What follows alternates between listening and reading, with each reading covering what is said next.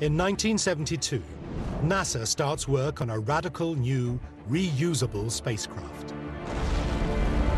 Its innovative design pushes engineering to the limit. They had to be light, they had to be reusable, they had to be very powerful. The Space Shuttle challenges engineers to create a vehicle that must withstand the explosive rigors of launch. Just that main engine, to get that to work is mind-boggling. Just as incredible, the incinerating temperatures of re-entry. You're like in the middle of a blowtorch. Not once, but time and time again. A lot of sleepless nights over there. Against all odds, engineers must strive to make spaceflight routine. Flying in space is tough and it's dangerous. This is the remarkable story of the unsung heroes who designed, built, and flew the Space Shuttle.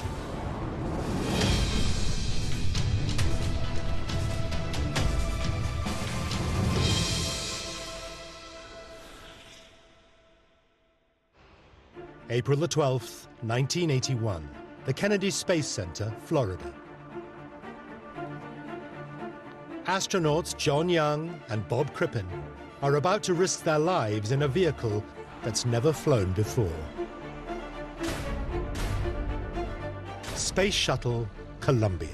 It was a test flight. We didn't know exactly what it was going to do. Go on for main engine start. The shuttle's three main engines roar into life, followed by two giant solid rocket boosters. And the shuttle leaps from the pad. And that's when my heart rate went up to about 130 beats per minute. As Columbia thunders skywards, it's the moment thousands of engineers have dedicated their lives to. The launch of the first ever reusable spacecraft.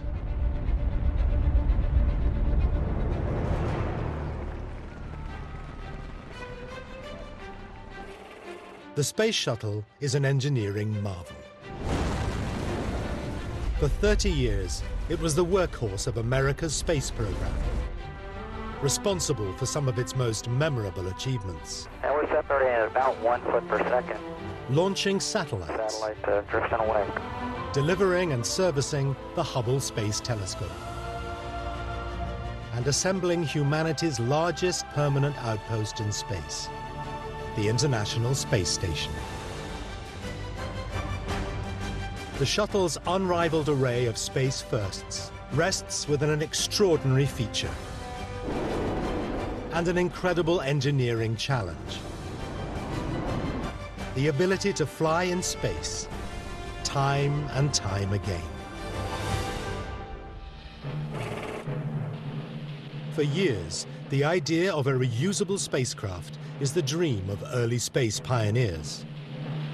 The capability to launch, maneuver in orbit, and then maneuver inside the atmosphere so that a landing can be made at will. If you go back and you look at the old science fiction films of the 50s, spaceships were reusable. It was accepted. And that dream was very much alive in the minds of the engineers at NASA. By the end of the 1960s, NASA has put men on the moon, but it's come at a vast cost. Each multi-million-dollar moon rocket is discarded after launch. In the case of the rocket engines and the rocket vehicles, they didn't come back. They were throwaways. They burned up in the atmosphere, and those vehicles were expensive. With budgets for space exploration falling, NASA must find a new solution. One which promises to make spaceflight routine and, ultimately, cheaper. So you're saying to the engineers, you have a chance to build the world's first reusable spaceship, and it's going to be amazing. It's a hugely ambitious project, and NASA must persuade the US government to fund it. That means recruiting a powerful ally with a vested interest in space. the US Department of Defense. An eye in orbit is the perfect place to keep watch on America's enemies. NASA understood that in order to get the shuttle approved, they had to make the shuttle attractive to the Department of Defense. Seeing the shuttle's potential, the DoD agrees to join forces with NASA. But not without two important stipulations. First, the shuttle must be able to return to a specific landing site after just one orbit. The DoD guys say, launch, take classified reconnaissance photos, and come back down at the end of one orbit and land back at the launch site. The problem is that while you're doing that one orbit, in that 90 minutes, the Earth is turning underneath you. Meaning, the shuttle's launch site shifts over 1,600 kilometers eastward. That means that you've got to launch it like a rocket and land it like an airplane, where you can steer to the proper landing point. Such versatility is something that's never been attempted before with a spacecraft, but is critical in making it reusable. Aerospace engineer Tom Moser is tasked with the engineering challenge. As the requirements evolved, we knew we had to have a delta wing like some of the fighter jets. A delta wing will give the shuttle more controllability when returning to Earth. At the Smithsonian Air and Space Museum, it's possible to see this distinctive shape with Space Shuttle Discovery. The delta wing gave this vehicle maneuverability to move to the left, move to the right, and it also gave it maneuverability during re-entry to make these big sweeping S-turns as it was descending to bring this vehicle home. The wings are doing all the work. The shuttle's delta wing design promises the flying versatility the military requires. But NASA must also fulfill the second major requirement from the Department of Defense, launching large spy satellites. We had to carry a very large payload that weighed like 65,000 pounds and 15 feet in diameter and 60 feet long. The strict military requirements dictate the design and shape of the spacecraft, called the orbiter. To launch it, engineers must build 3 revolutionary rocket engines, fueled by a giant external tank, along with 2 solid rocket boosters, giant reusable rockets, and then combine them to provide the immense thrust needed to lift the heavy payloads into orbit. So it was huge. The DoD requirements were a big driver, huge driver in the design of the shuttle. The military's demands create a huge engineering challenge. But having them on board ticks the boxes on Capitol Hill. And in January 1972, President Nixon greenlights funding for the shuttle program. But this was a new idea, and it was one thing to say it, and it's another thing to actually do it. Now, NASA and the engineers it will employ face the enormity of constructing one of the most complex machines ever built.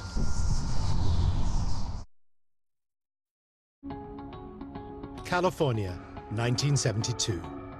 With the space shuttle's design determined, engineers at Rocketdyne begin work on a critical element of getting the orbiter into space. Its 3 main engines. Fresh out of college, Dan Hausman is challenged to help create a revolutionary rocket engine. It was very exciting because it was a brand new engine program, and we called it the White Truck to Space. Once a week, we would take the space shuttle to orbit and life would be good. That's really not how it ended up. It was a big challenge to get that system to work. The space shuttle main engines will be the most sophisticated ever built. And most importantly, reliable enough to be used time and time again. a demand that's never been made of a rocket engine before. They had to be light, they had to be reusable, and they had to be very powerful. All those factors combined to make an extreme engineering challenge. Rocket engines produce thrust by burning propellants. Simply put, the more propellant burned each second, the more powerful the rocket. To increase the flow of propellant, rockets use a spinning pump, called a turbopump, to increase the fuel pressure, ultimately increasing thrust. To lift heavy payloads, the shuttle's engines must deliver well over 4 million newtons of thrust, a staggering amount.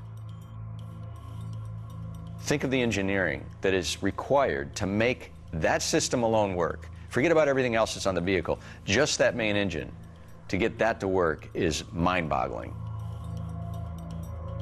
Dan Hausman and his colleagues know it requires a quantum leap in turbopump technology. Engineering one with a phenomenal spin rate of up to 600 revolutions every second. Your car engine runs at 3,000 RPM. The high-pressure fuel turbopump ran at 33,000 RPM. And the balance of that has to be perfect. But Dan's team have an engineering solution. Place a small rocket inside the main engine and use its powerful exhaust to rapidly spin the turbopumps. It's called a pre-burner.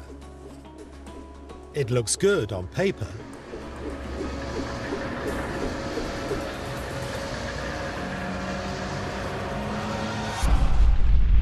but on the test stand,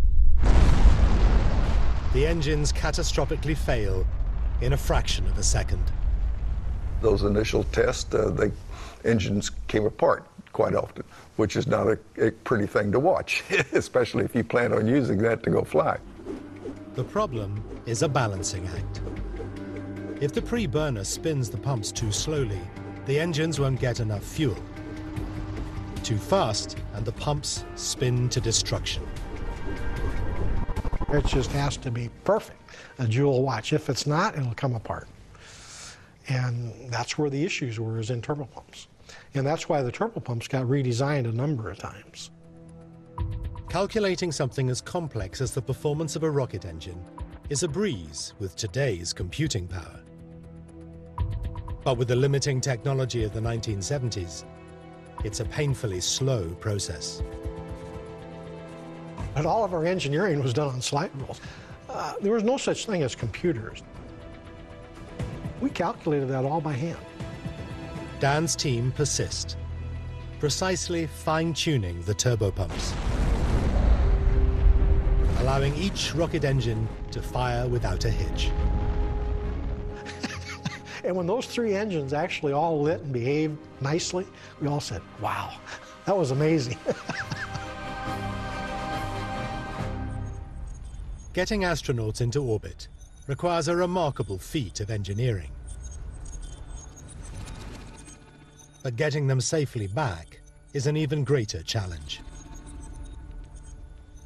Yeah, you got to have a lot of power to get a spaceship into orbit. But the tricky part turns out to be getting it back through the atmosphere in that process that we call re-entry. To orbit Earth requires a speed of around 28,000 kilometers an hour. But landing a shuttle safely means shedding almost all of that energy to touch down at around 320 kilometers an hour. As astronaut Story Musgrave can testify, this huge deceleration creates a fiery problem. It's just outrageous. You think you should evaporate in a second. You are engulfed. You're like in the middle of a blowtorch. Early astronauts return in capsules with heat shields designed to survive only one blistering re-entry.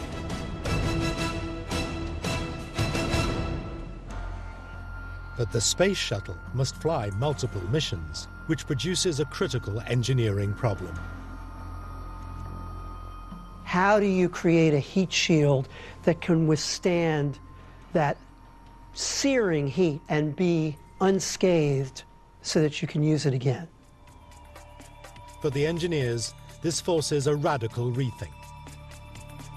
The Holy Grail is a material that can withstand temperatures of almost 1,300 degrees Celsius.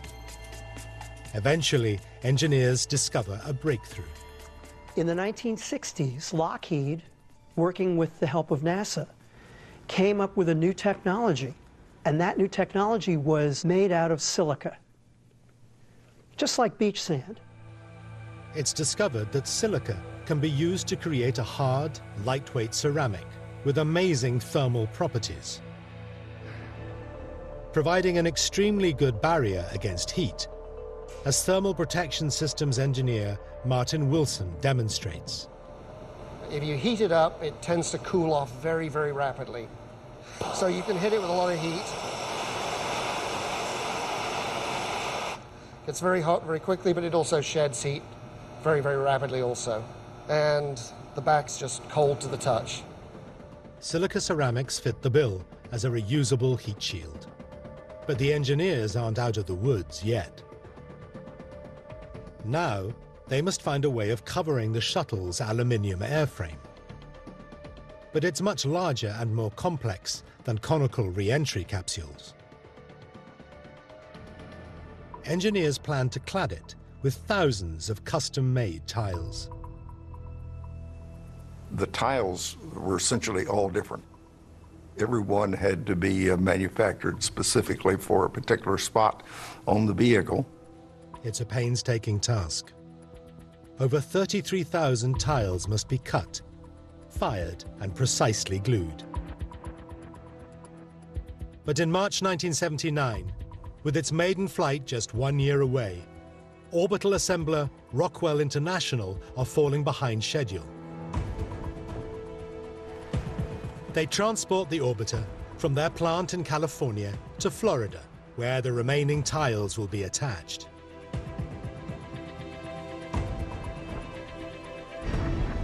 But the trip reveals a design flaw, which requires a radical rethink if the shuttle is to make it into space. When Columbia arrives at the Kennedy Space Center on the back of a specially modified 747 jumbo jet, engineers like Bob Seek can hardly believe their eyes. It didn't look as nice as the advertising brochure would have it indicated. There was lots of exposed skin. Thousands of tiles are missing. Many have fallen off in transit. It's a shocking realization. The tiles didn't have sufficient strength to stay on. Means we can't fly. Pure and simple. Could not fly. So suddenly the engineers had to stop and say, oh my God, how are we going to prevent this from happening to a shuttle in flight? The shuttle is grounded. NASA scrambles to understand why so many tiles have fallen off. The answer lies with something as small as stitching. The shuttle is designed to flex during the stresses and strains of flight. But attaching tiles to a flexing airframe is a recipe for disaster. So the tiles are glued onto stitched felt pads that absorb the forces, keeping the tiles from cracking. Tiles are very rigid and very fragile, so the pad allows the tile to move relative to the aluminum. But on inspection, a startling discovery is made. The orientation of stitching within the felt pads means that instead of absorbing the forces of flexing, the pads are amplifying them. That's why so many tiles were lost in transit. For the engineers, the fix is a daunting realization. So we had to make the tiles stronger. That kept us awake at night. A lot of sleepless nights over that. Engineers experiment with how to strengthen the tiles so they'll remain attached to the felt pads. Their breakthrough is painting the bottom with a mix of silica, water, and ammonia, and then baking them. The solution soaks into the tiles, adding extra silica, which sets hard when heated. It's a process called densification. So it doubled the strength of the tile and essentially did not increase the weight a bit. Did not change the thermal performance. It was a miracle. Well, it was not a miracle, but it was good engineering. It might be good engineering, but the implications are massive. Thousands of tiles must be stripped from Columbia and strengthened. Then we had to take them off the vehicle, densify them, and put them back on the vehicle. Desperate to have the shuttle ready for launch, NASA must expand its tile workforce from 200 to 3,000. Now you have to call in an army of technicians, like a mobilization in wartime that's got to happen for just this one problem. It was a schedule nightmare. And we literally counted tiles. How many did we put on? How many did we take off? How many do we have left to go? More than a year is spent working round the clock to complete Columbia's thermal protection system.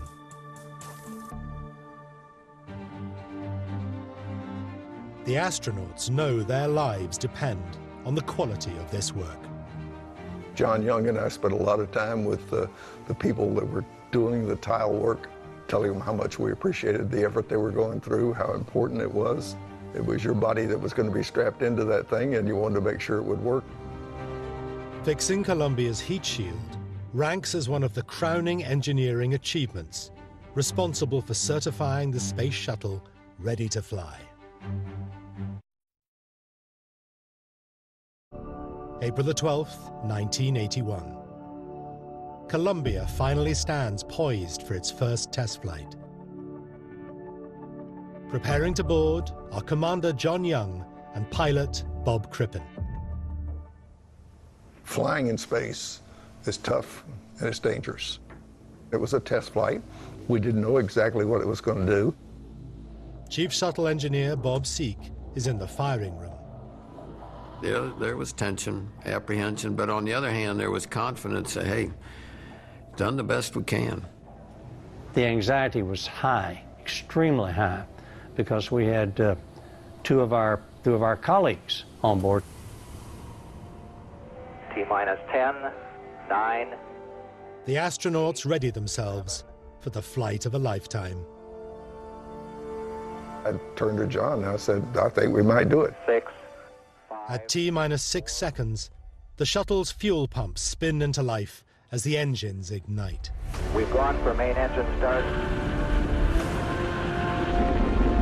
That's when my heart rate went up to about 130 beats per minute. I was pretty excited. It was like something being born. It's saying, look, I'm ready to go. Finally, as the shuttle's 2 solid rocket boosters ignite, Columbia surges from the pad.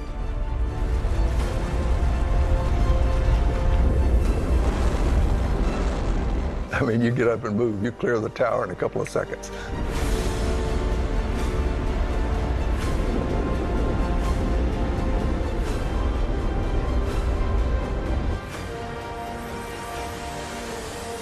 The engineers in the firing room can hardly contain their excitement.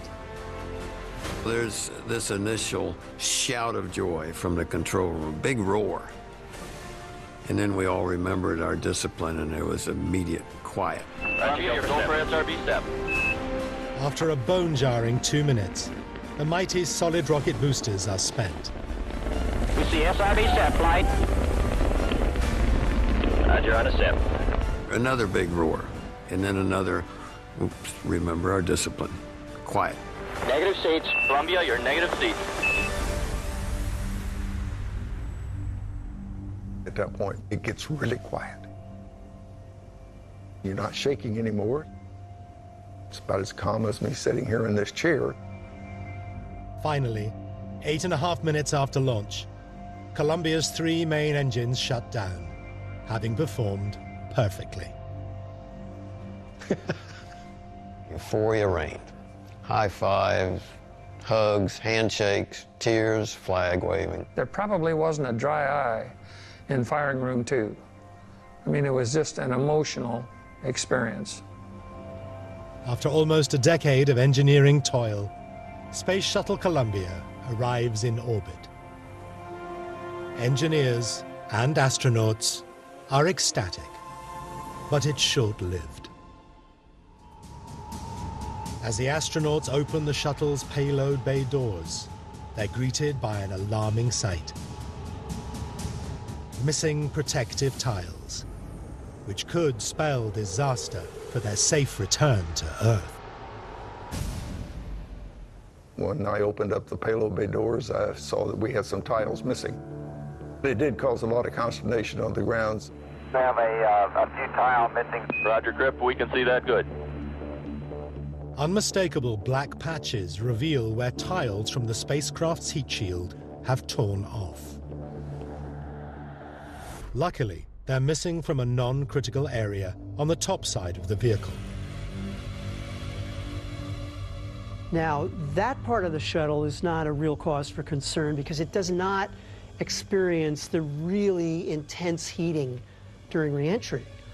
But what no one knows is, are we also missing tiles underneath the shuttle where a missing tile could be catastrophic?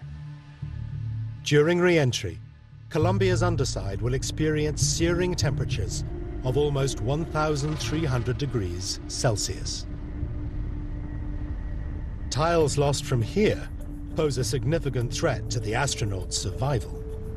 If a tile was missing, there was no way to repair it, there was nothing to do.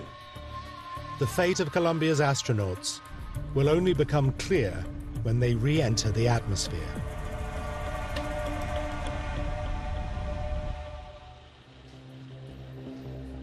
April the 14th, 1981.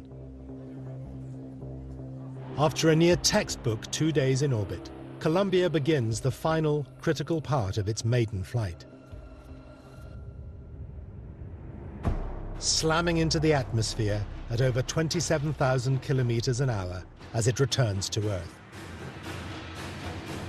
It's about Mach 25 when you hit the Earth's atmosphere at around 400,000 feet. As Columbia begins to experience the blazing heat of re-entry, all thoughts are on the orbiter's thermal protection system. That was a scary moment. You know, who knew if this thing was actually surviving re-entry? Didn't know if it would burn through or what. Enveloped in a searing shroud of plasma, radio communications with Columbia are lost for a nail-biting 16 minutes.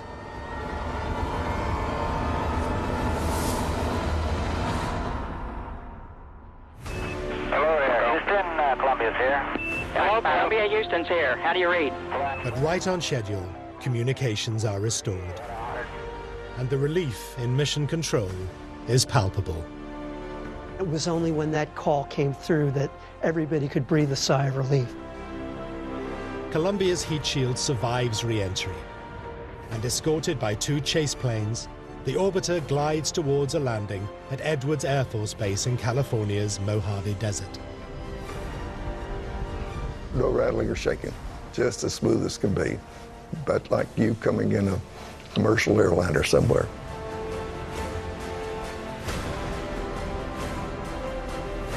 It was a moment. Wow, this thing works. It's great. It's a super machine. For the first time in history, a spacecraft has been launched as a rocket and returned as a glider, a reusable vehicle ready to fly in space again.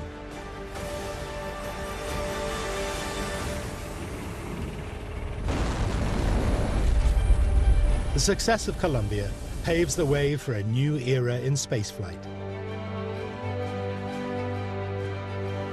NASA rolls out 3 more orbiters: Challenger, Discovery, and Atlantis.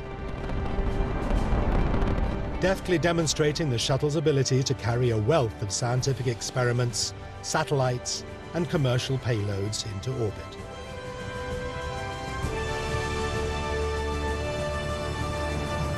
Here comes the chute. Direct chute. For a while, it seems spaceflight has become almost routine. That's 4 minutes and counting. Great talkback. Copy that, thank you. January the 28th, 1986. We have main engine start. 4, 3, 2, 1, and liftoff. Liftoff of the 25th Space Shuttle mission, and it has cleared the tower. Roger, roll, Challenger. God, no. 1 minute, 15 seconds. Flight controllers here looking very carefully at the situation. Obviously a major malfunction. Immediately, we know there's been a tragedy. We know that 7 lives, have been lost. Just 73 seconds after launch, Space Shuttle Challenger disintegrates in a devastating fireball. You can't help but think, what happened? What did we do? What did we not do? What step did we miss in a procedure?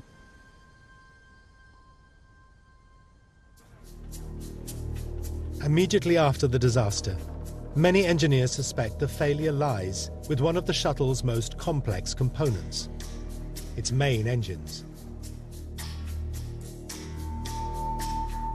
But engineer Dan Houseman knows it's too early to jump to conclusions. We were told it was an engine failure. Then I said, that could have been. Don't know. Until we look at the data, we don't know. Houseman and his colleagues meticulously pore over every millisecond of data returned from each engine. Now, those engines, they were working just like they were supposed to.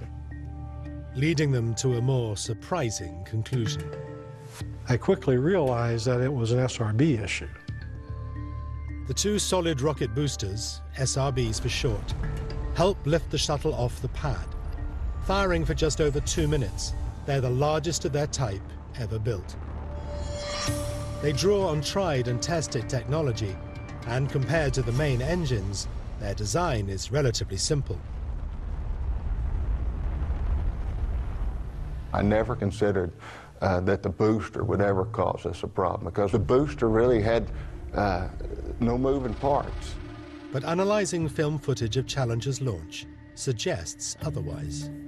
First indication you got was a film of the launch. You see a puff of smoke when we ignite the boosters.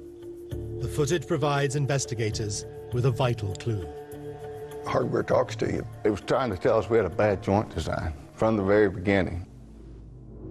The solid rocket boosters are stacked from a number of segments joined together. Inside each joint are flexible rubber bands called O-rings. On ignition, pressure inside pushes on the flexible rubber O-rings, forcing them to seal each joint. But the black smoke caught on camera suggests an O-ring seal has failed. Engineers need to understand why a catastrophic failure occurs during this launch compared to the previous 24 successful launches. The team redoubles their efforts. On the morning that we actually launched Challenger, it was cold. If you go look, there was ice on the pad. The night before launch, temperatures plummet to around -5 degrees Celsius, almost unheard of in Florida. Investigations discover that at these freezing temperatures, the rubber-like O-rings become brittle and fail to seal the solid rocket booster joints as designed. This leads to the devastating chain of events with Challenger. So what you actually have is something that looks like a blowtorch. You got 6,000 degree gas going over both O-rings and out into the environment. A little over a minute after launch, searing exhaust from the breached O-ring burns through the SRB's lower strut, causing it to pivot into the giant external fuel tank, which ruptures, cascading tens of thousands of liters of fuel into white-hot exhaust. It was certainly not a day we should have gone flying. The loss of Challenger is a huge blow for NASA and the engineers. After Challenger, there's a lot of us wanted to quit. We didn't want to be part of a program that cost people their lives. We didn't want to be a party to that. And so they brought people in to talk to us and say, you know, we need you guys to help work so that doesn't happen again. And so some people quit. You know, they just couldn't handle that. And so the rest of us just worked very hard to make sure it wouldn't happen again. Engineers redesigned the SRB joints and O-rings, adding triple redundancy with heaters that will keep them at a constant temperature. Some people thought that was a belt and suspenders, but it made me feel a lot better to go fly. September the 29th, 1988. After a comprehensive engineering review and with hundreds of safety modifications, Space Shuttle Discovery heralds a return to flight of America's manned space program.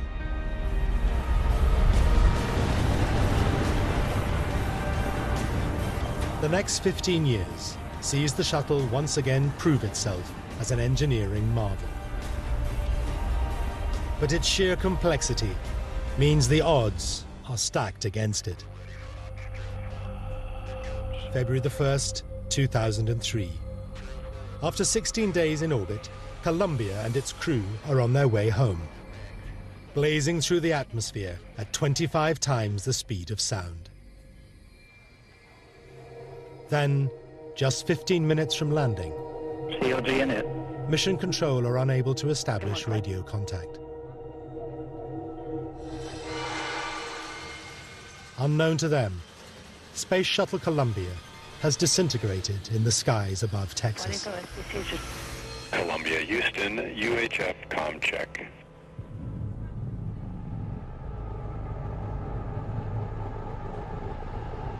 Eventually, NASA's worst fears are realized. The loss of the orbiter and another 7 astronauts. For NASA, losing a second shuttle is devastating. But the most likely cause makes it even more unbelievable. Okay, everybody. No data, no phone calls, no transmissions anywhere off-site. Film footage reviewed after launch reveals a piece of foam insulation falling from the external fuel tank. It strikes the leading edge of Columbia's wing. This is the leading edge of the Delta wing. It's made of a reinforced carbon, and it's actually a cap that fits over the edge of the wing. It takes the highest heat of all during re-entry. It's during re-entry that Columbia is lost, suggesting its protective heat shield of reinforced carbon-carbon, or RCC, may have been breached. We really didn't think something that was as light as a feather could break something as tough as RCC in half. But as engineers begin their investigations, the truth behind Columbia's disintegration will become tragically clear. Space Shuttle Columbia's destruction leaves engineers dumbfounded. How could a seemingly harmless piece of foam smash a hole in the orbiter's critical heat shield? Ballistics expert Matt Mellis is one of the engineers tasked with finding out.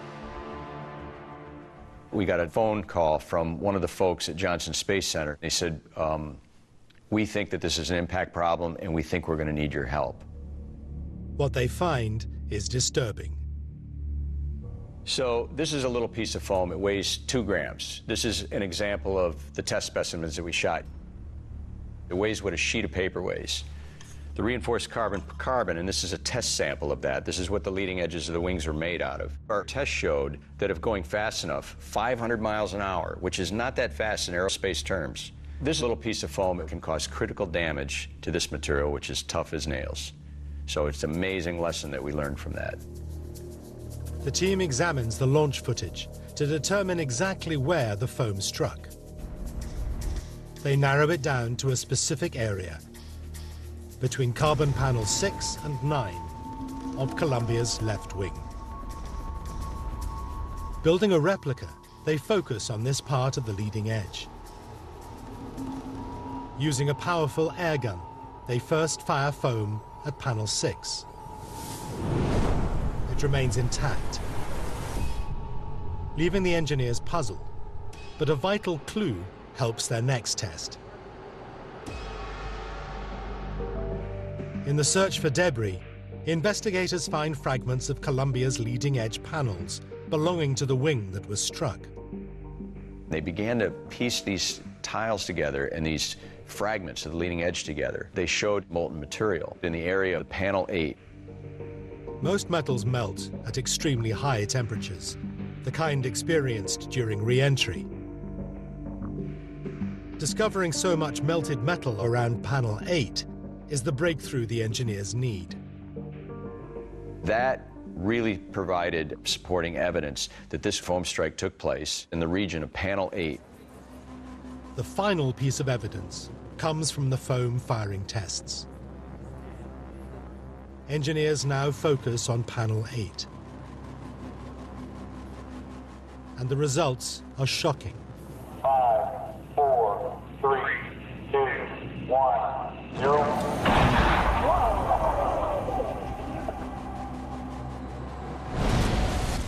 A piece of foam ultimately caused the loss of a vehicle and the loss of 7 lives.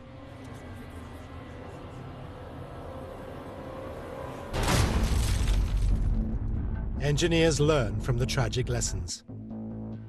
But with the loss of 2 orbiters and 14 astronauts, the shuttle program's days are numbered. The Columbia accident, like the Challenger accident before it, was a very painful reminder that there was nothing routine about flying the space shuttle. July the 8th, 2011. Space Shuttle Atlantis lifts off on the program's final flight. Over 3 decades, 135 shuttle missions chalk up a combined 3.5 years in orbit. Carrying 355 individual astronauts from 16 different countries, and delivering over 1,500 tons of payload. But ultimately, the shuttle's complexity means the running costs and risks are too high to continue flying. Today, the shuttles reside in the Smithsonian's National Air and Space Museum and other exhibits around America. An inspiration to all who come to see them. You can't fly a vehicle like this and not appreciate the handiwork of everyone that was involved in it. The accolades that those people deserve, it's just an absolutely incredible, amazing feat. They did what it took to keep this remarkable flying machine in service as the icon of America's aspirations in space. The shuttle's work is now complete. But its engineering legacy will outlast those who built it. Of all things with wings, the shuttle has to be the most magnificent flying machine of all.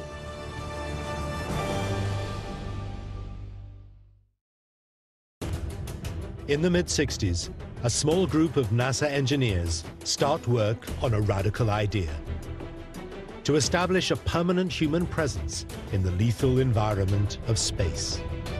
We were doing something that man had never done before. A facility that has to operate 24/7. A dream that will become the most expensive structure ever built, costing $100 billion. Atmosphere you don't see every day. The International Space Station. But to achieve this goal, America must change the course of history. Houston flight, Zug Moskva. And work with a former enemy. The Russians were there with their space station, and we were not. Engineers must overcome seemingly impossible odds. Let's go, let's go! It was very intense, Adrenaline was running very high.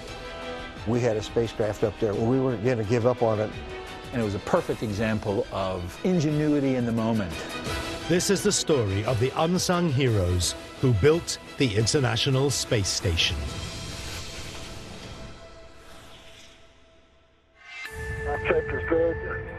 August 2016.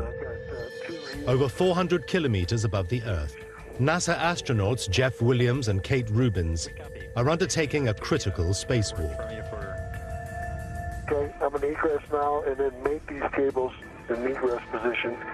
That sounds great, Jeff. Thanks. They must fit a docking adapter that will allow both manned and unmanned spacecraft from different countries to visit the International Space Station.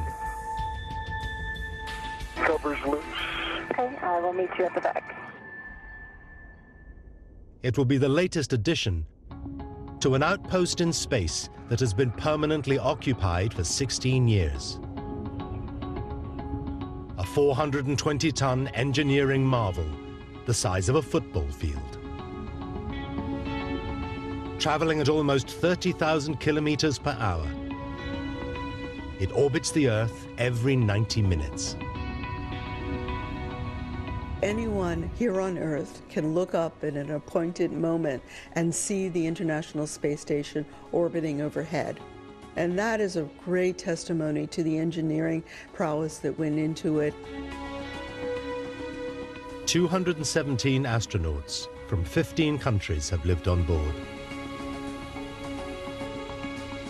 Many of them gazing back at the Earth from the extraordinary glass cupola.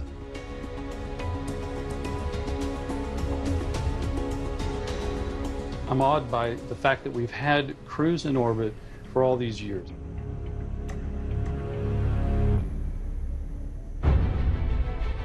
The term space station dates back to the 1920s.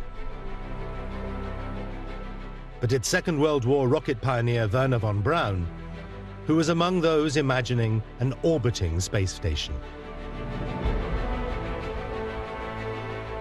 Von Braun heads up a group of German rocket engineers brought to the US after World War II to work on America's early space program. Dr. von Braun had the vision and the dream, even in the very earliest days of human spaceflight. In 1952, he declares, "Development of the space station is as inevitable as the rising sun." Von Braun envisages a huge wheel over 70 meters wide, rotating slowly as it orbits the Earth.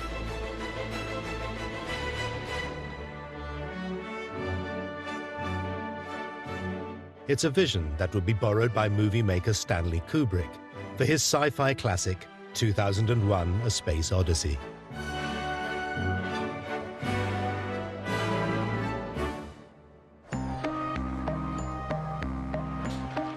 By the mid-60s, NASA is consumed with creating the rocket that will take men to the moon. Building a space station isn't a priority.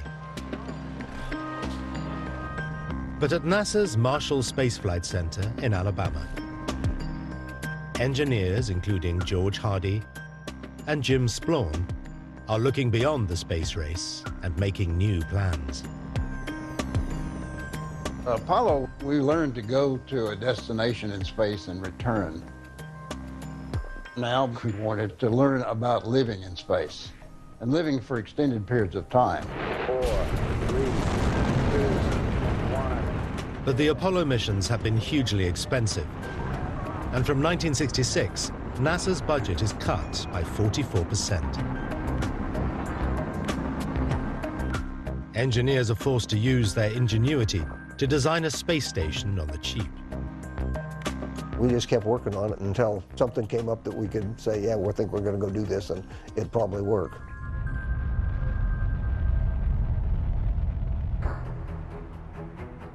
Their groundbreaking idea is to transform the top section of a Saturn V rocket into a space station.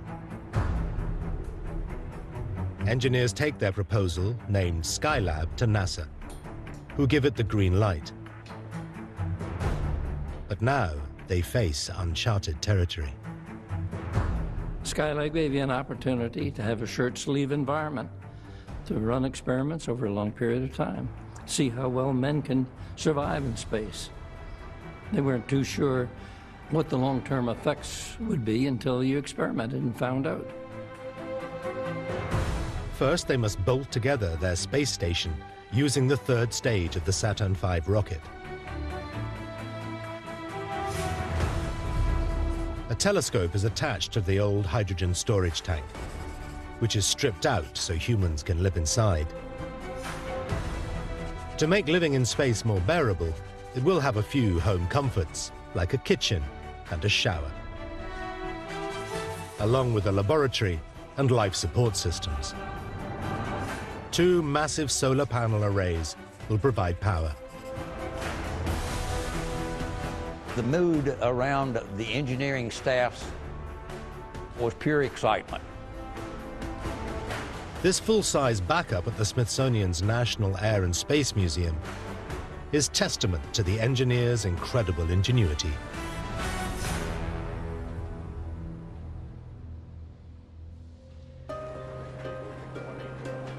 But they now face the challenge of keeping a spacecraft in orbit for up to a decade. Here you have a facility that has to operate 24/7. The maintainability and operability was the real challenge. We had never done that. To maintain Skylab, astronauts will be required to undertake longer spacewalks than ever before. This had never been pushed to the extreme of being able to stay out over just a very short period of time, like an hour or two. To test those extremes, engineers must first replicate zero-gravity conditions on Earth. A small pit at Alabama's Marshall Space Flight Center is filled with water to try and simulate weightlessness. One of the first things that we had to figure out is how can we compensate the flotation of a man in a pressure suit once he goes underwater. We decided that we could make a harness of lead weights to put on him. The weight counterbalances the volume of air around the body inside the pressure suit.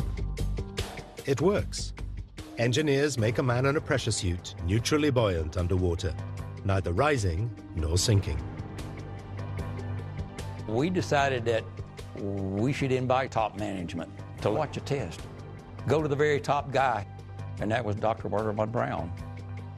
When he saw what we were doing, he said, yeah, he's good, keep going, keep going. Von Braun gives the go-ahead to upscale the experiment into a $1 million project. 23 meters in diameter, 12 meters deep, and holding almost 6 million liters. It's officially called the Neutral Buoyancy Simulator, but it's nicknamed the Big Tank. Why such a big tank? We had fabricated a full-scale mock-up of Skylab. We could get all of the ingredients there that we needed to have for the training of the flight crew. Marshall's Neutral Buoyancy Simulator is a vital part of training astronauts to do DIY repairs on Skylab in zero gravity. But nobody could have imagined just how critical it would become.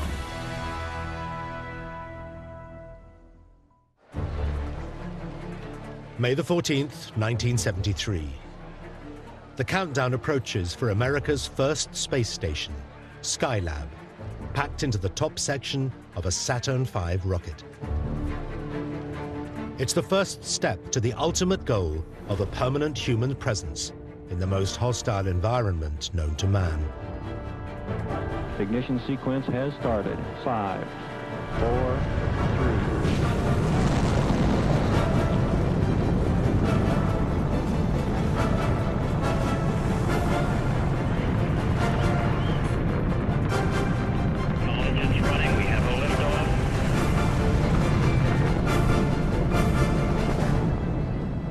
But just 63 seconds after launch, Skylab is in trouble. We started seeing telemetry that there'd been a failure. As the rocket cleared the tower and went up into the clouds, suddenly aerodynamic forces grabbed a piece of this micrometeoroid shield that protected the actual lab itself.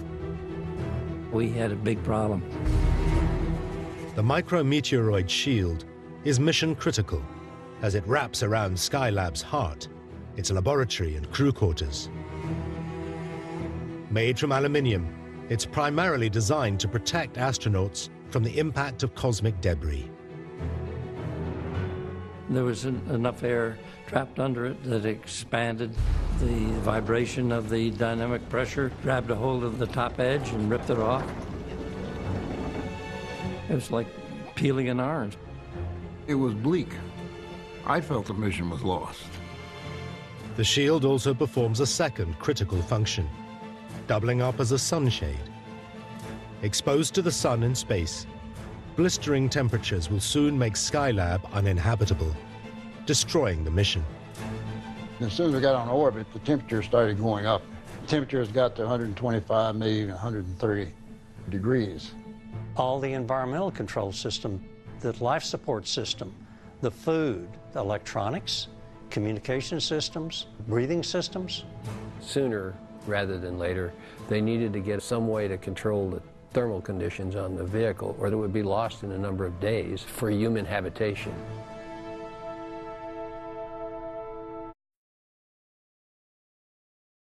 The engineers are now in a race against time. Meanwhile, the crew, who were scheduled to launch the following day, are grounded. Tom Moser is part of the team's scramble to save the roasting space station. We devised a parasol that could be unfurled, just like an umbrella. The parasol will shield Skylab from the sun's extreme heat. But engineers must create it from scratch. Designing the parasol to operate in zero gravity was a tricky operation. We could calculate some of the effects that it would have, but we haven't got the time that you would normally have when you're designing space hardware. The team decides to use the same material that protects astronauts from the heat of the sun. But it's useless unless they figure out how to make a supporting structure. It was like, what in the world do we have in our garages? Or what can we go to a store and buy that might help us do this? Then inspiration strikes. One of the engineers thinks fishing rods might work. The plan is to fasten 4 of them together to create the engineering prototype. We needed a quick answer, and I did think it was rather ingenious. Fortunately, there's a tiny airlock right next to where the micrometeoroid shield would have been. The idea is for an astronaut to manually push the parasol outside through this airlock. 4 spring-loaded arms will then be extended to deploy the makeshift fabric sunshield, measuring approximately 7 meters by 7 meters. An inspired solution, if it works. There was a huge time pressure to get that system designed and built and put up there. The engineers managed to finish the parasol in just 10 days. It was very intense. Adrenaline was running very high, even though there was risk. If there was a chance that this would work, it needed to be tried. May the 25th, 1973. The Skylab crew prepares for their delayed mission, which is now a daunting rescue operation. No one, least of all astronauts Pete Conrad, Joe Kerwin, and Paul Weitz, has any idea just how bad the damage to Skylab is, or if they can save it. Your adrenaline is up. Your expectations are high. You really couldn't assess all the damage until you got there. There was an urgency in it.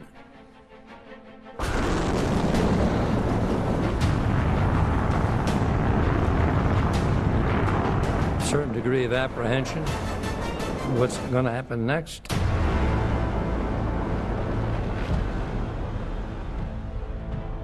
the Skylab. We got her in daylight at 1.5 miles, 29 feet per second. Roger, Pete, copy. Closing in on the overheating space station, Pete Conrad reports the damage to the two main solar panels back to mission control. His brief description is his suspected solar wing 2 is gone, completely off the bird. Roger, copy. The solar array, one of them is completely ripped off with trailing its little wires. The other one is held down, kind of pinioned by one of the straps of what's left of the micrometeoroid shield. These images reveal the sun-blistered surface, exposed where the micrometeoroid shield peeled off. As the astronauts dock, they're faced with an unprecedented challenge. They must enter a spacecraft cooking at over 50 degrees Celsius to deploy an untried device in zero gravity. Failure will mean the loss of America's first space station.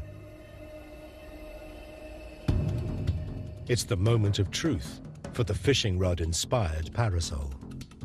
So we are progressing slow but sure, and everything so far is working. Engineering and flight teams in mission control hold their breath.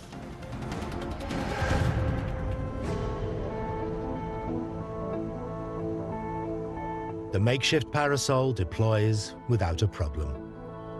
We can see the ends of all the rods. It's completely free of anything. There's nothing hanging it up. As the crew got the parasol out, it was jubilation. But the celebrations are short-lived. The station's survival also depends on deploying the one remaining solar panel. The solar panels for the Skylab is the way that they have enough power to do any of the experiments, to keep everything working, to keep it cool. How they generate power for all of the equipment. Pete Conrad and Joe Kerwin now face an extraordinarily demanding repair job. A critical spacewalk to free the stuck solar panel. The only way to do that was to have two of the crew go out and do a spacewalk. Reach down to the base of where that strap is holding on to the solar array, cut it, and then pull the solar array out.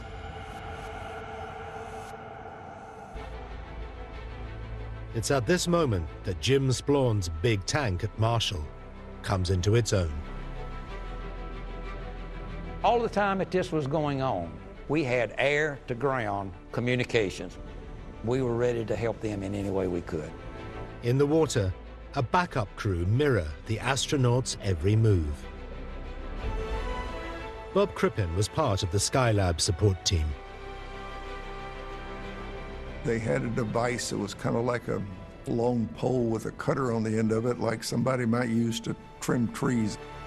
But can a design based on a $65 tree pruner really save a $2.5 billion space station?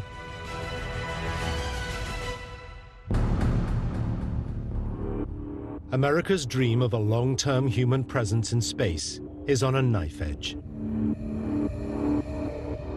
If Pete Conrad and Joe Kerwin can't free Skylab's one remaining large solar panel, it won't have enough power to survive. Everything rests on a single spacewalk.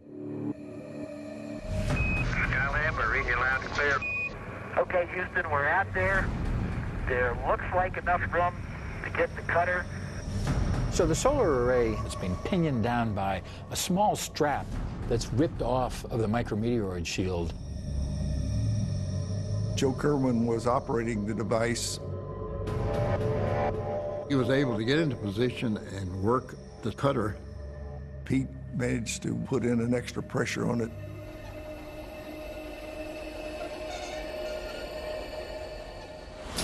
Let go, let go! He went flying away from the spacecraft.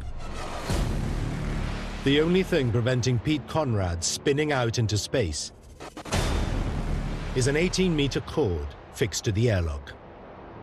He was constrained by the umbilical, which held him in. You have to know Pete, he was saying like, wahoo, or something like that when he went out flying. All right, it's got it. That would have probably scared the dickens out of anybody else, but not Pete.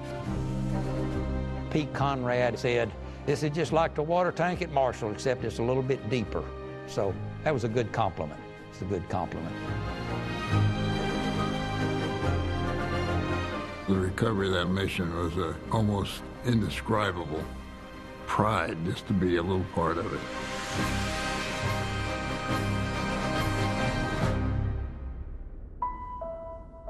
Two more crews will visit Skylab to carry out scientific and medical experiments, including the effects of weightlessness. The last manned mission leaves Skylab in 1974. 5 years later, it slowly re-enters the Earth's atmosphere, showering debris over the Australian outback. There was a bit of sadness, I suppose, but a great sense of satisfaction on what had been accomplished.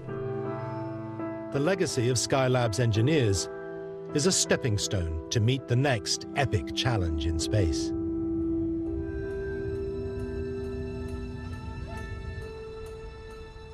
In 1984, President Reagan gives a State of the Union address that echoes John F. Kennedy's historic moonshot goal.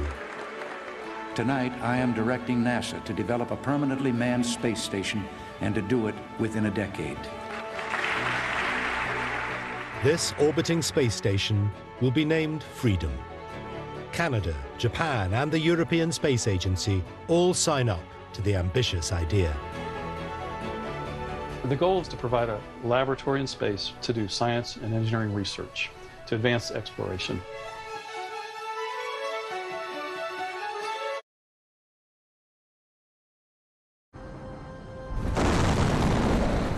But tragedy is just around the corner. Challenger, go and throttle up. Challenger, go and throttle up.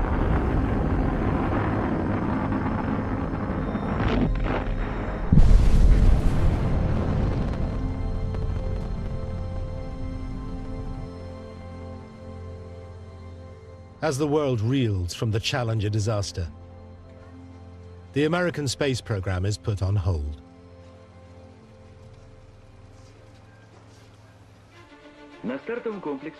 In contrast, their Cold War rivals are thriving.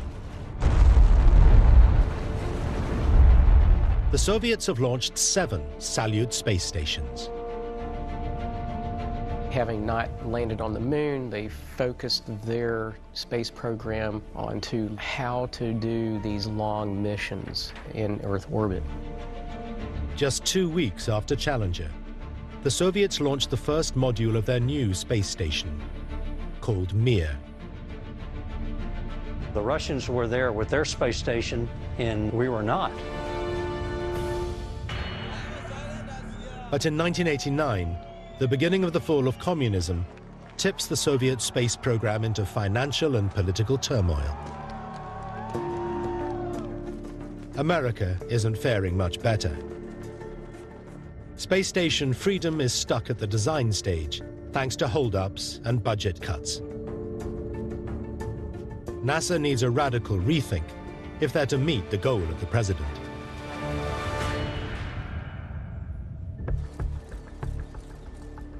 In 1993, America does what for decades would have been unthinkable, asking its former Cold War enemy, Russia, to join forces on a newly named International Space Station, or ISS. Since the launch of the Mir, the Soviets had a near permanent human presence in orbit, and that taught them a great deal. It was a vast resource that I don't think the Americans could have shied away from. NASA are charged with designing the biggest ever structure to be assembled in space. Their solution is for a series of modular or segmented sections to be joined together. Rod Jones was a member of one of the ISS design teams. What we learned from looking at the mirror was that if you put modularity into your design, you can extend and perpetuate the vehicle life for a much longer period of time. Modularity, it allows you to add things to the space station, take things away. It allows you to shift functionality around the space station.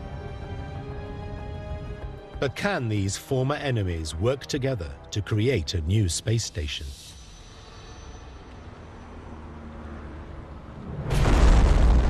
June the 27th, 1995. Space Shuttle Atlantis lifts off to dock with Russian space station Mir. Capture confirmed. Capture is confirmed. Atlantis is now docked with the Russian space station. It's the first of 9 missions that dock with Mir, allowing the two countries to pave the way for the International Space Station.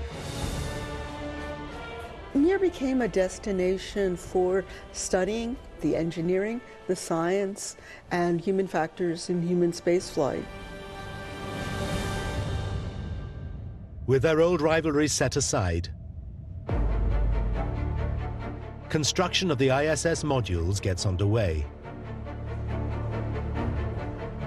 But their dream will be tested as both sides encounter a critical problem.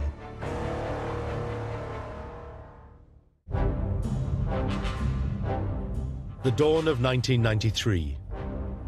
America's dream of a permanent human presence in space is under threat. With NASA strapped for cash, the only way of realizing their goal is to work with the Russians. But a major engineering challenge stands in the way. Because we wanted to get the Russians on board the International Space Station program, we had to get them launching from their own launch sites, and those are up at about 52 degrees latitude.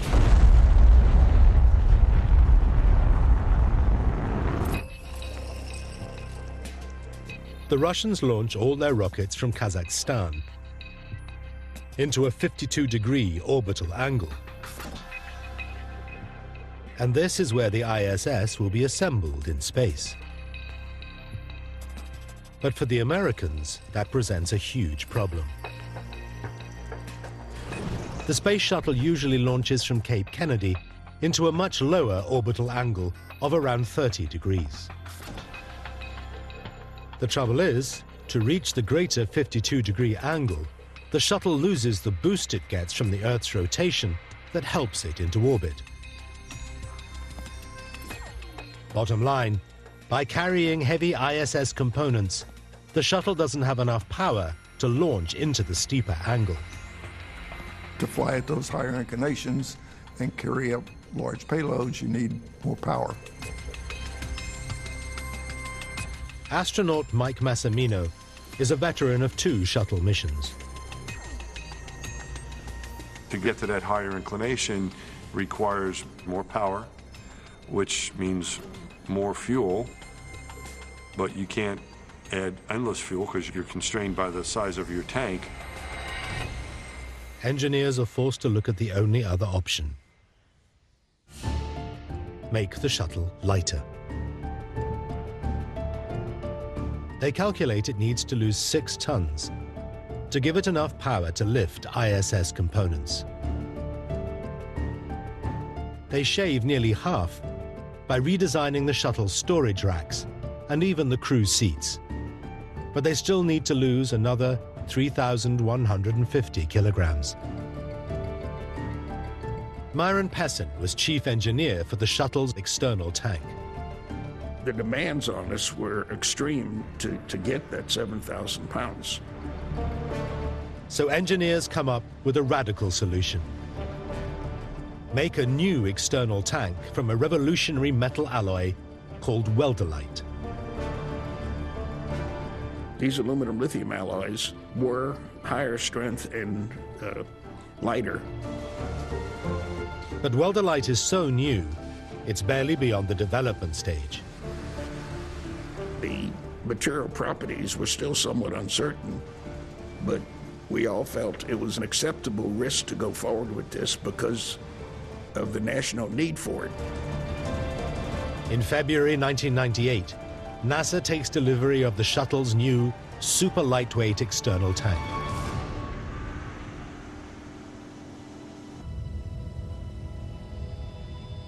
Now, assembly of the largest and most expensive structure in space can begin. But to succeed, the 15 different ISS modules must be docked precisely 400 kilometers above the Earth. You had all these different pieces that needed to fit together in space. I thought to myself, there's no way that this stuff is all going to work. You know, you can't get things to fit together, you know, in your kitchen. How are we going to get this to work in space with different countries and different languages and rocket ships and all this other stuff? How's it going to work? On November the 20th, the Russians take the first step.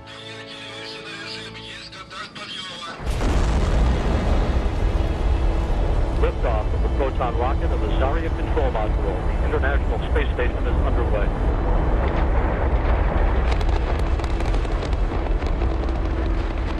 Zarya will provide the initial propulsion and power for the ISS, along with communication systems and docking ports for future modules. The pressure is now on the Americans. For the ISS to progress any further, the first US module, the Unity node, must be connected to Zarya in the lethal vacuum of space. December the 4th, 1998. Commander Robert Cabana and his crew prepare for an unprecedented mission. We have main engine start. 4, 3, 2, 1. Liftoff of the Space Shuttle Endeavour with the first American element of the International Space Station, uniting our efforts in space. 2 days later, they rendezvous with Zarya, unload the Unity node, and inch it towards the Russian module. Houston Endeavour, we have capture of Zarya. The first stage of the ISS is born. Engineers have enabled two former enemies to build a permanent structure in space. These two modules are the first of what will grow into an enormous 15-module space station. 7 modules are delivered from the US, 5 by Russia, 2 by Japan, and 1 from Europe. But there are limits to what you can cram into a space shuttle. Transporting this giant jigsaw into space will be an epic challenge. We made the modules as big as we could to fit them in the shuttle. The length of a module, it became like a bologna slice. How much can you afford to launch? And that's where you cut it off. It takes 13 years, 37 shuttle flights, 160 spacewalks, and over 1,000 hours to construct the ISS in orbit.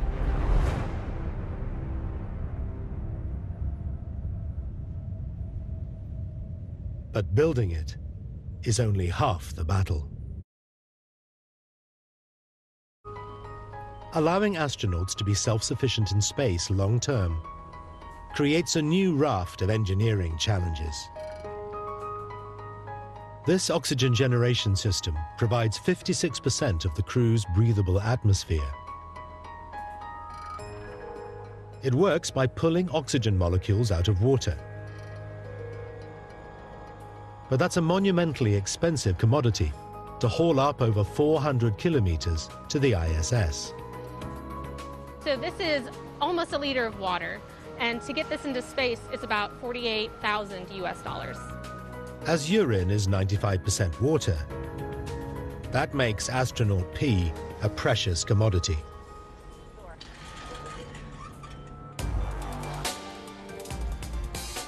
Jennifer Pruitt is part of the engineering team who have found an ingenious way to recycle urine on the ISS. The overall goal is to take astronaut urine and pull the water out of it so we can have good, clean water for the astronauts to drink and to use on the space station. On Earth, gravity makes extracting water from urine easy. just boil off impurities and catch the clean water as it cools. But the way water behaves in zero gravity makes distilling it much more difficult. One of the problems with trying to distill urine in space is that it's not going to have steam that rises like you would on Earth and be able to capture it. This ingenious urine distillation assembly recycles astronauts' waste by creating artificial gravity. This whole part is a centrifuge that'll spin. So the urine will be sprayed out along the back wall as it spins. The heavy, dense fluid will stick to the wall, and the lighter steam, as it evaporates out, will be sucked through the center, through that mesh, onto the next part of the system. So at the end, this is the good, clean urine distillate that you get. This is what will go on to the water processor assembly later on, and then will be the water that the astronauts will drink.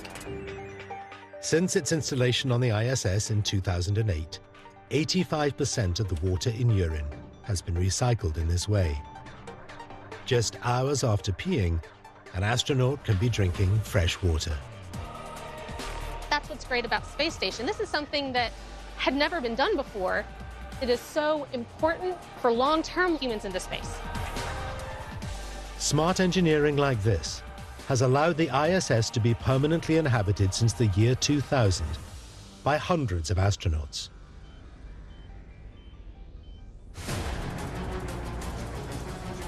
But lingering in orbit exposes space stations to a potentially catastrophic event: a high-speed impact.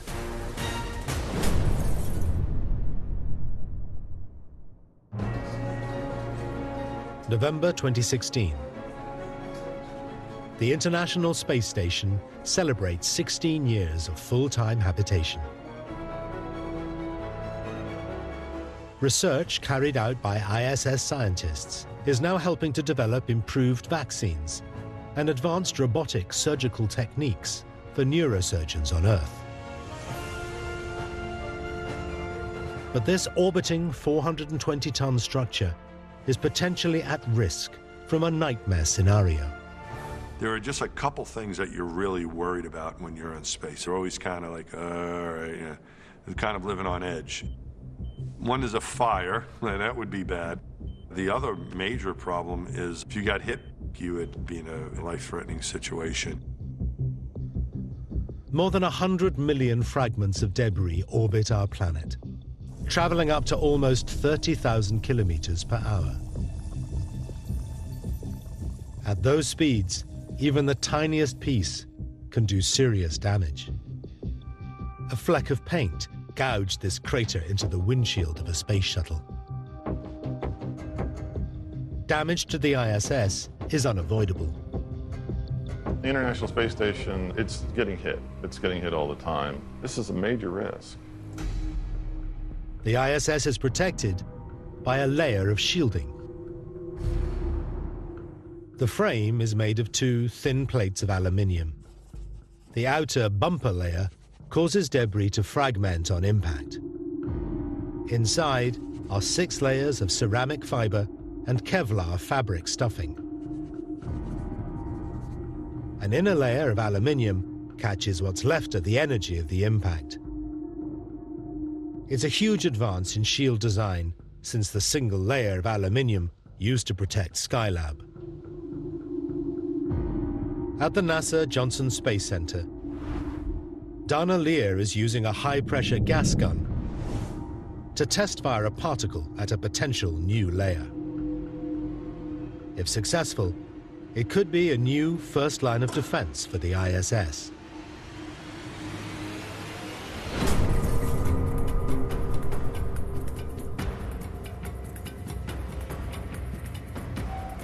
Okay. There's a small hole here in this outer layer we call bumper shield. This is the first layer that's encountered by space debris. When it passes through that bumper, it actually tears the particle up. So let me take the outer bumper off. The second layer, it's not perforated, and you can see that particle has been broken up into small particulates. There are 7 layers of this new material being tested. A metal alloy that's 90% iron. If we go down to the last layer, you can see that we haven't penetrated any further into the shield and certainly didn't penetrate down to the pressure wall. So this works really good. Like Werner von Braun 65 years ago, visionary engineers today see space stations as a stepping stone to explore distant worlds. We learned very valuable lessons putting together the space station. That's going to be invaluable experience of how to engineer a big project on a place like Mars. April the 8th, 2016. A SpaceX cargo rocket launches a revolutionary new piece of technology that could change the way we build space stations in the future. And space engineering, because you're limited by the amount of weight you can take with you, you need to miniaturize as much as possible. Good morning from Mission Control Houston. We bring you the installation of the Bigelow Expandable Activity Module, referred to as BEAM. BEAM is a lightweight, flat-pack module, flown to the ISS in a small package, attached, and then expanded. Instead of heavy aluminium, BEAM is made from layers of insulating material covered with a silica fiber cloth. It also has an ingenious key feature. During the expansion, we had rip-stitch straps that would essentially open up and allow the module to gradually expand. So it's pretty awesome. ISV success, DC complete. Houston copies. If successful, BEAM will undergo a 2-year trial on board the ISS. This is a stepping stone to see humans on Mars eventually.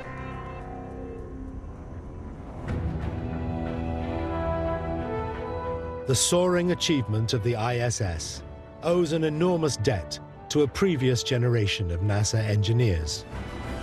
Their ingenuity triumphed over seemingly insurmountable obstacles to save America's first space station. We had some challenges, but we managed to overcome them. Some of NASA's greatest days. You can look back now and you just got to grin a little bit because it was such a success story. And it's all about the people pulling together and getting the big job done.